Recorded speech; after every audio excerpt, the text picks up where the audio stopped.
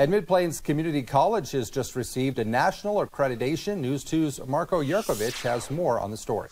Mid-Plains Community College has become the first community college in Nebraska to have its early entry program accredited by the National Alliance of Concurrent Enrollment Partnerships, or NACEP for short. This makes it easier for high school students to transfer credits in college-level courses to post-secondary institutions. Getting approved by NACEP isn't the easiest task.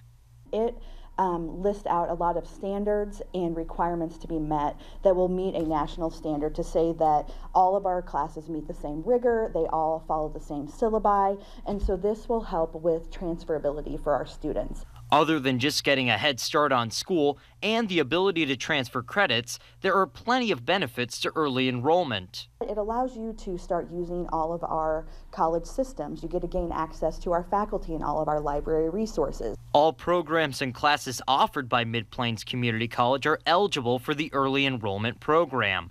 And the accreditation will help ease concerns from parents and students that credits may not transfer over to other institutions and be lost. When we pursued NACEP, we wanted to make sure that this was something that we could share with both students and also parents to say that we are following all of the national standards. Another concern for those pursuing early enrollment or college education in general is the cost associated.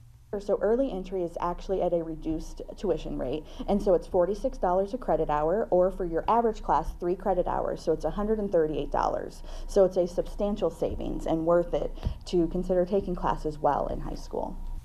Mid-Plains Community College is offering the chance for students to get ahead while in high school and beyond, as they can move credits on to 4-year universities. Marco Yerkovich, NBC News 2.